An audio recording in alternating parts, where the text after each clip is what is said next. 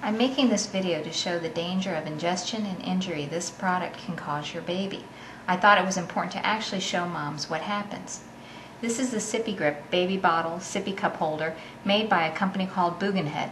It's sold at Babies R Us, Target, Walmart, online stores like Amazon.com, and other stores throughout the United States. I bought this a few days ago to hold my son's baby bottle.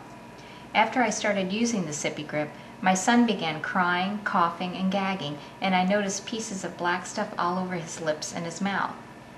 What happened was he was able to remove the SippiGrip from his bottle and put the non-slip end in his mouth. The non-slip easily broke off into pieces, which was what was causing him to gag and cough. Let me show you that happens when you rub your finger on the non-slip. Pieces start falling off. And if you rub your fingernail on it, similar to a child's tooth on material, chunks of it break off, and that's what my child was gagging on. On top of that, the material smells toxic, like motor oil, and you can't get the smell off your skin.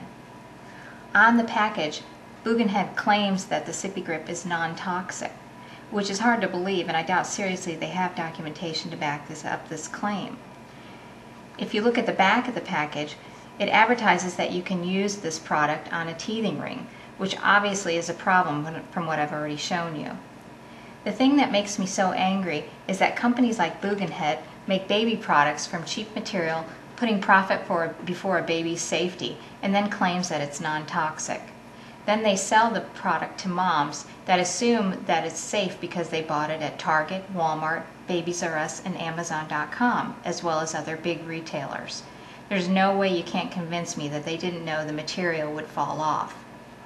There's no question the SippiGrip made by Bugenhead should be recalled and pulled off the store shelves before a baby is seriously injured. And for a company to knowingly sell cheap and dangerous materials like this is criminal. I hope this video helps you to not make the same mistake I did by purchasing the SippiGrip.